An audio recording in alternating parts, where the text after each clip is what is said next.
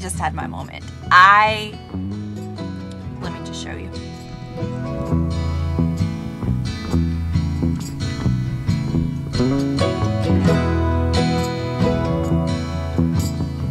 I have no idea how this is gonna go. I've been stressing about it for way too long, but I can't be in the city anymore.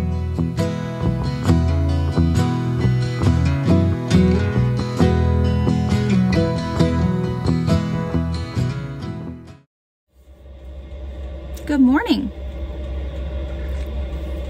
from the camera on my phone because I am lazy and I don't want to move 5 feet to get the battery for my camera. So there's probably a lot of background noise. There's a lot of background noise in all my videos. Who am I kidding? I don't have good equipment. It's whatever. But we're gonna leave Moab today. I think I'm gonna go through Canyonlands. I've not been. I'd like to go. So I think we're gonna drive through Canyonlands, but first I need to do some errands. And from there, we're gonna start heading towards Arizona, I think. Slowly. But I know that I will be back for more snow because it's just who I am. I'm a cold-hearted person, you know, I love the cold.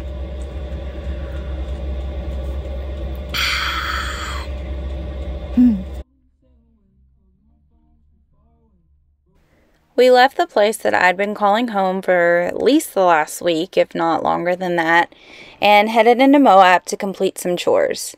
I got gas, filled up the diesel heater tank, dumped my trash, and ran into the grocery store, all before saying goodbye to Moab, and honestly hoping that this would be the last time I would see Moab, at least until the spring.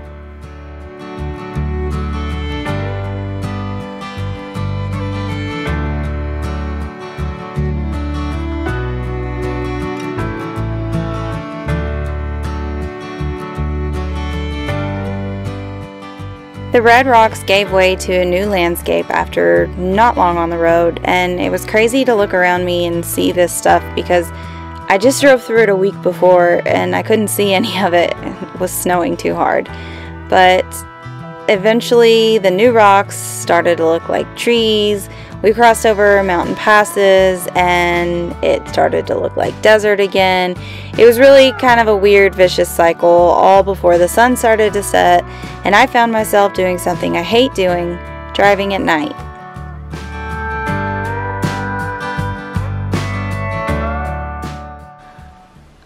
I got to my campsite late last night, which is, it's not a rule that I have, but I really don't like driving in the dark, and I don't like to do that. So I like to get to the campsite when there's still daylight.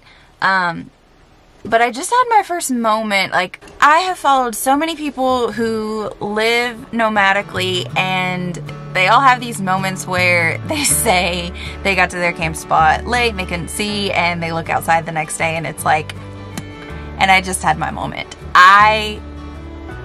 Let me just show you.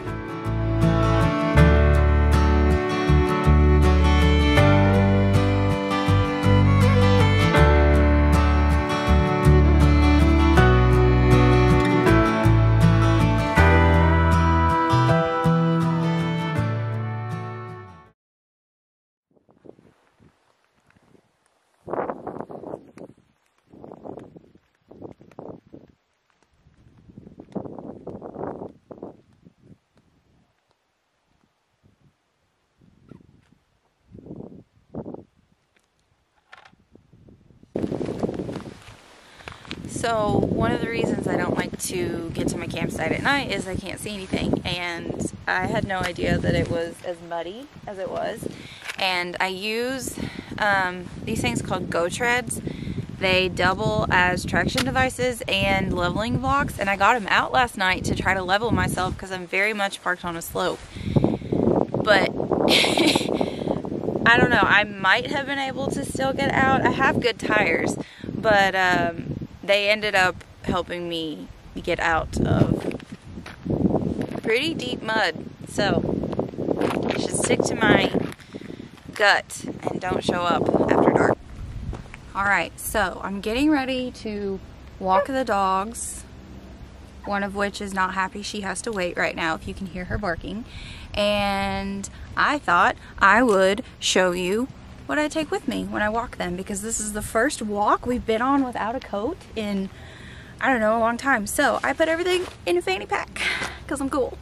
Okay, so in my fanny pack, purchased from Walmart, along with many of the other things I'm currently wearing, the front pocket has nothing but 100% duck jerky treats for Penny. And then in the main pouch, we have my GoPro. I have my remote to Penny's e-collar. Don't worry, I only beep and vibrate her. She's never been shocked. We have my key. We have a roll of poop bags, and there is a form of self-protection safety device that I'm not going to name because that wouldn't be wise. So I'm super pumped. It's supposed to be in the 50s like all week, which I hate hot weather, so 50s is like perfect. I'm going to walk without a coat on. Yes! I started out walking both of the dogs on leash instead of off leash. Not so much because I was worried about other people, but I was worried about coyotes. The night before, they were singing their song loud and clear, and I don't think they were close to the van, but you just never know where they may be hiding.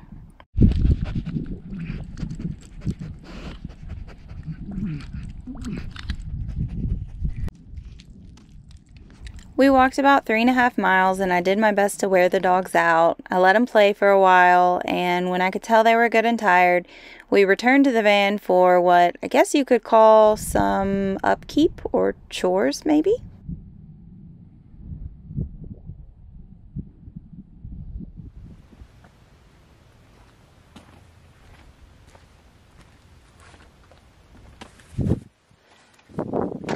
I bought these solar lights.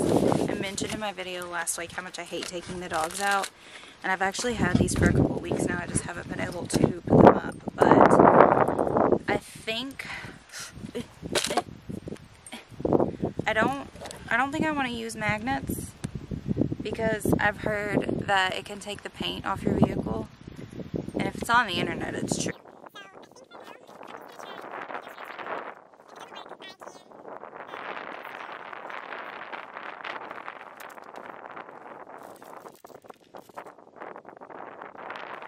Please make sure that the solar light is installed in a place where it can receive good direct sunlight every day. Charge at least 8 hours before first use. Supplied key pin. There's a little tiny key that I'm absolutely going to lose. I mean, I could probably use a pin. I don't know, that's pretty small. There's a little bitty power button right there, and that goes in. So leave me a comment. How long do you think it'll take to lose this? This is gonna get lost for sure.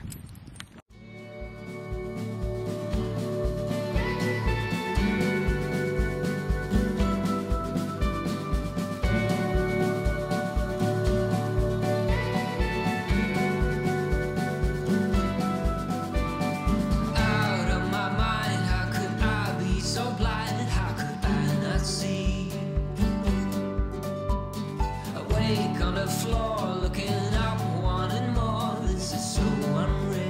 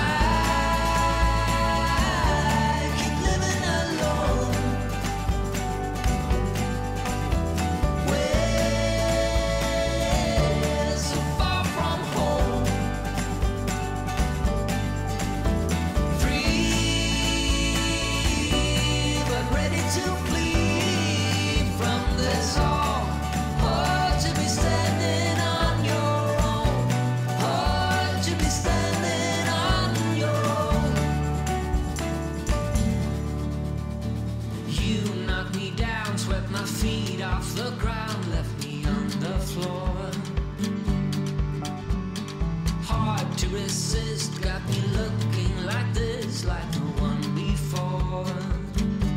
'Cause I must be strong, 'cause this might go on for long. 'Cause I was wrong, and he's always there for you. I keep living alone, way so far from home. Free, but ready to flee from this all. Oh, to be standing.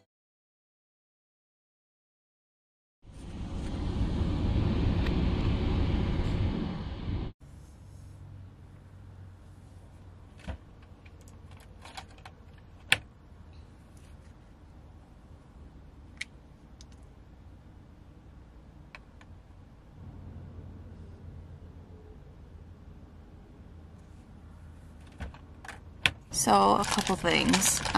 One, my skin woke up a couple days ago and decided to choose violence because I have a massive crater on my face.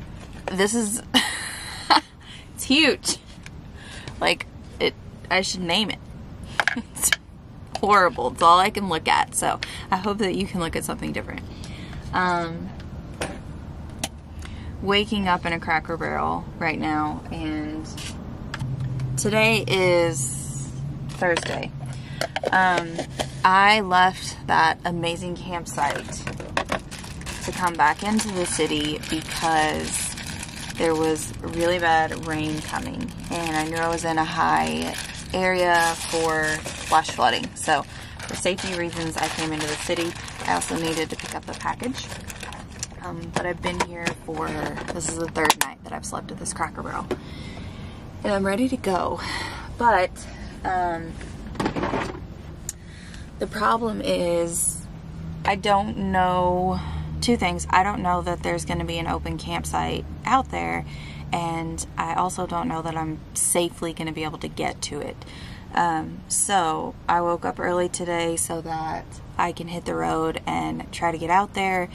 If it's not possible, then I have enough time to come back into town and find a place to work, and then I don't know. I have no idea how this is gonna go. I've been stressing about it for way too long, but I can't be in the city anymore, so rolling out.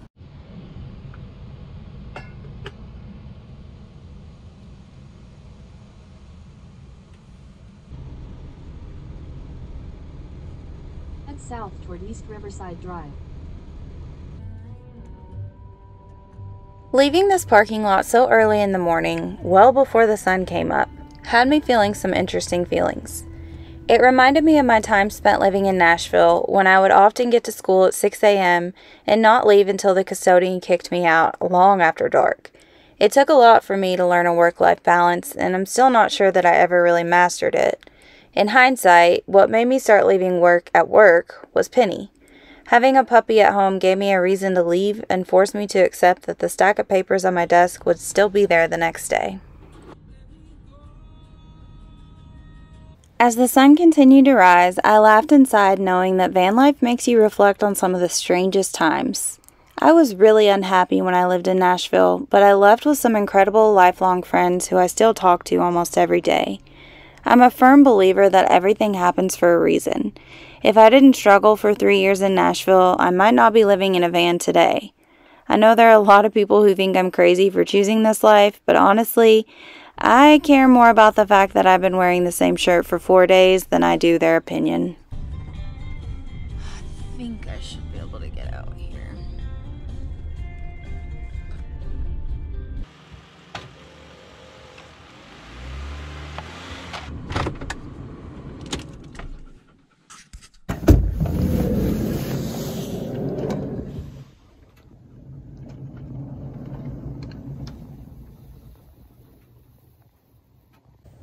Okay, we got a spot. It's not near as private as the other one. There are 2 campers that way and 1 that way, but we're here, we're safe. We have signal. Time to walk the dogs and get to work.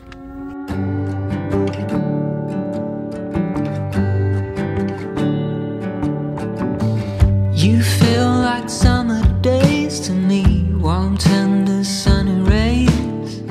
I hope that we are meant to be. You say nothing at all when we meet, yet somehow I know your history. Oh, come what may, I'm ready. Picture frames, lavender and pain, they all live here within this romance. I get the chance to stop the run and be the lucky one.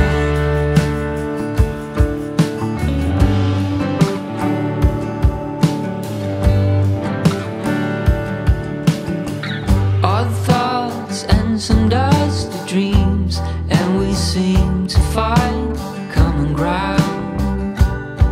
Guess everyone's got their own sound. I never cared much about fitting in, what's right or a sin, but as you stand before me I give in. Picture frames, lavender and pain, they all live here within this romance. I get the chance to stop the run and be the lucky one. Picture frames, lavender and pain, they all live here within this romance. I get the chance to stop the run and be the lucky one.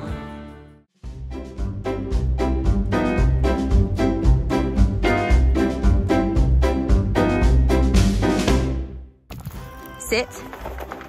Sit. Oh, wait. Oh, man. I have this much space so that they can have pretty much the whole bed.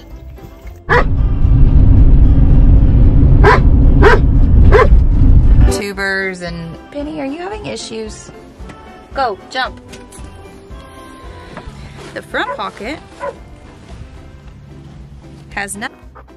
Penny, you're ruining this moment. No.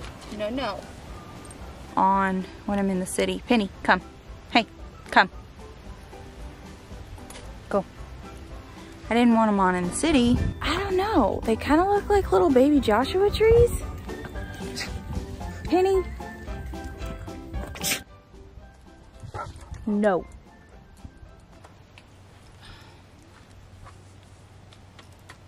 Buddy, stop.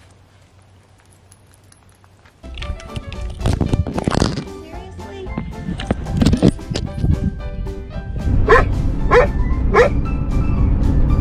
Okay, buddy. I have a slight addiction to Diet Dr. Pepper and Coke Zero.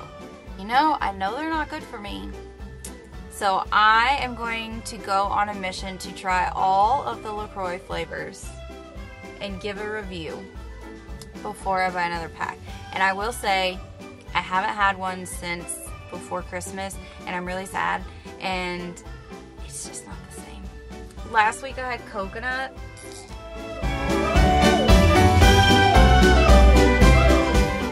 I would say 4 out of 10. I don't recommend it. So this week we're gonna try Raz Cranberry, which I don't know why I bought this because I don't like raspberries or cranberries.